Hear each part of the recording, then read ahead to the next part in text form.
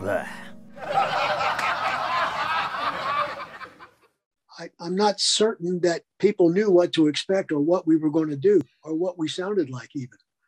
A few people knew. John was one of them.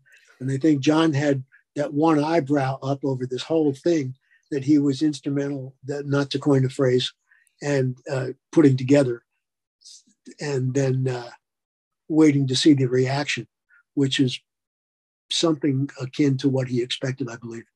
Did he was already gone from SNL by that point. He was breaking out into movies. He did Blues Brothers. He did Neighbors, which you were also sort of affiliated with.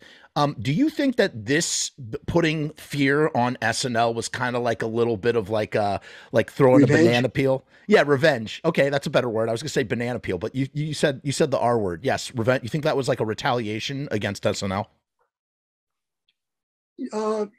Sure, in some way, whatever feelings existed.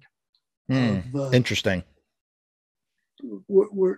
I think he felt were funny, and that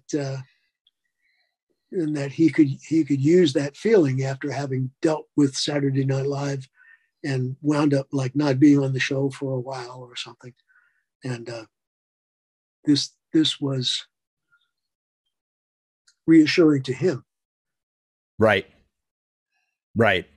Did you and the record had not come out yet. Had you even gone to the studio yet to do the record? I don't believe so. No. Right.